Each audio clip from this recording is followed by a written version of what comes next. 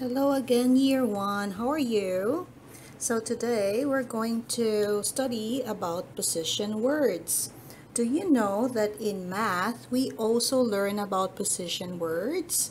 Because in math we also need to know how to give directions if someone asks us for directions. So what are position words? So over here in your activity, you will have few of the position words on top of, underneath, in front of, behind, inside, and outside. So these are position words.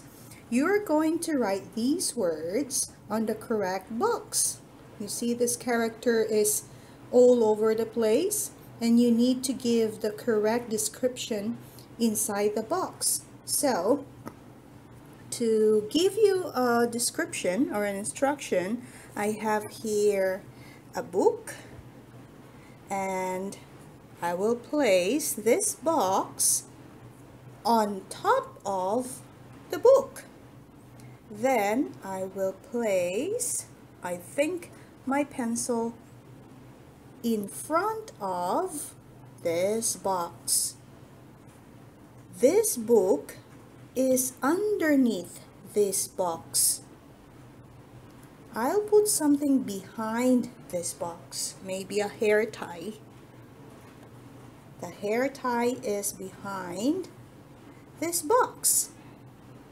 What is inside the box? Let's see.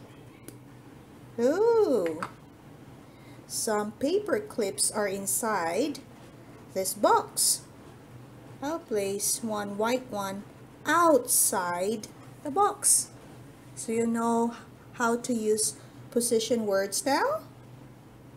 And when you finish filling this up, you will have a second page that look like this. Okay?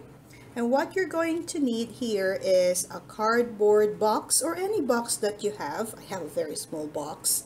A small toy, I'm sure you have a small toy, a piece of paper, cube, ball, book, camera, or colored pencils. So this is a big space because you're going to, with these things, you're going to follow this instruction over here. Your mom or dad or someone who's helping you will read it for you. And after you arranged these things, you're going to take a picture of it and you stick the picture here.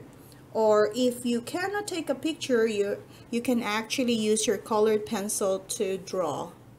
Okay? That is how you do the second page of this activity. Are you ready?